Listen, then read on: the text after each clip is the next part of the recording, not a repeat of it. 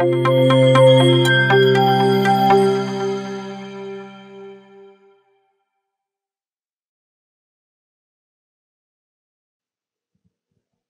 to Zbrush 2020 is a collection of pre-made ZSphere models that you can use as a starting point for all kind of animals and creatures. This feature was not included before 2020, but when the 2020 was released, they added the ZeeZoo. So 2021, we have more of the stuff here. So that's what we have now in the newer version all the time. So let's see what there is and how they can be modified to create new designs. So I have got a fresh restart of a ZBrush here, and I'm just going to make sure my light box is visible. You can see it's visible over here. It's not already, so you can just go ahead and click on the light box here. It will open if it is not already open. And just from here, you can find the ZeeZoo folder. You just double click on the ZeeZoo folder here. So it will open it up, and here you can see there are a lot of models over here. You can see all of them. You can then scroll, and there are a bunch of them. There are a whole bunch of different animals that have been made by the team at the Pixelogic. So almost any kind of creature that you want to start making, you could start from one of these. So there are a lot over here: insects, birds, carnivorous, omnivorous, and any kind of animal you are looking for. So I'll just randomly select any one of these, and I can simply go here. Okay, and maybe I will double click on this one, and this will open it up on my screen over here. Okay,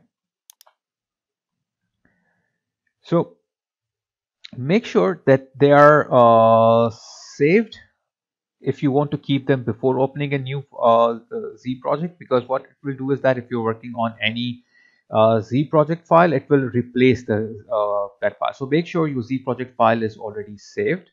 Otherwise, it will replace, and then you won't have any other file over there. Okay, so I don't have anything open right now, so I'm just going to just right away start with this one. And if it asks me to save anything, I will just simply click no. So creatures in the ZeeZoo use a version of ZSphere that's a little bit more advanced than what I've gone over so far. So it includes specialized shapes. So now creating this is more advanced than the essentials trainings can get into. However, it is just easy to work with as the traditional ZSphere. So you can notice there are spheres over here, and you can see some special different other shapes over here. So you don't have to worry about it, as you have them as a library, and you can easily modify them. So especially for it has been made, it's been created so you can make your own animal model out of these existing ones. So let's go ahead and modify this into pose really quickly. So what just I need to do here is that I will just go to my move tool. Okay, and then I will start moving this up. Okay, now I have to do one thing. I have to turn off my symmetry. So I will just turn off the symmetry. Okay, and I will give a little bit pose to this. Okay, move this back also. Here also I can move this one back, and as you can see that it's actually not moving it the way I want it. So what I can do here, I can go to my R mode, which is the rotation basically here. Okay, so now I can easily rotate it the way I want, or I will just keep this here. Okay, and this one I can move it back, forward. So you can move them around, or you can simply rotate them just like what I'm doing right now. And also one thing you can do here is that you can scale them up. Like suppose if I want to make it more buffy or more thinner, so I can go to my scale mode by pressing E on my keyboard, and I can click on any one of these and start scaling it up or down. So it's totally up to you. Okay, so maybe this one I will make a little buffy over here. Click here, this one, And I think this one is quite, is just joined, so I cannot do anything over here. Some of them I cannot scale it up for some reason. Okay, like suppose this one I cannot do. Maybe this one I can scale it up. Okay, and maybe the head I can scale up a little bit more. And let me do one thing, turn on my symmetry so that it will change the other side as well. Otherwise I will have only one side affected.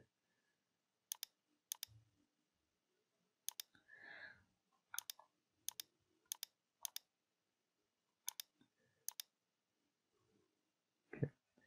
And I can go back to my rotation, and maybe I can rotate, oh, one of these part here. Like suppose I want to rotate this one.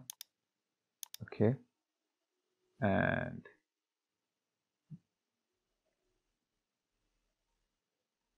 so this one I don't know, I'm not sure if I can, why I cannot rotate this part. Okay,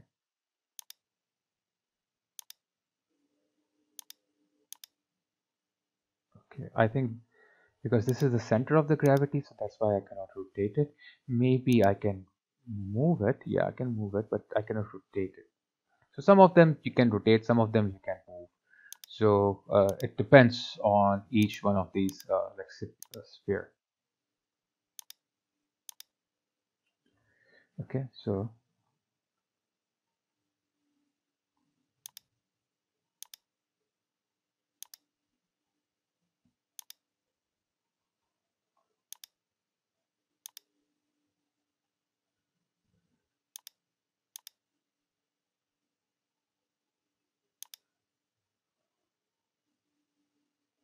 for me, I'll just make this sort of a pose over here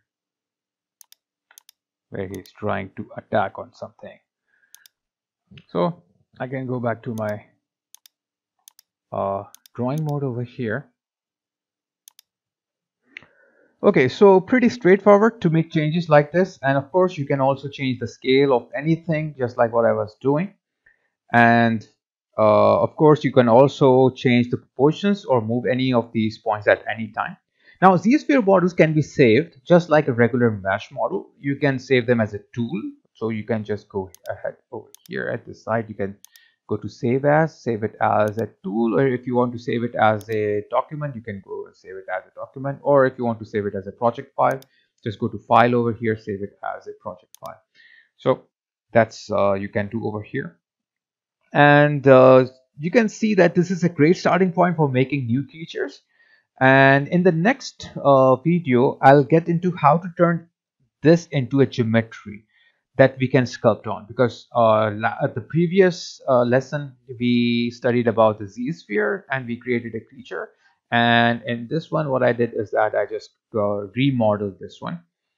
And this is pretty much like a skeleton. It's not the model itself. It's not a you can say a sculpted model itself. So next lesson we will study how we can convert these sphere based models into a uh, sort of a you can say like meshes. Okay, so that's what we will learn next class, and we'll turn all these sphere into meshes.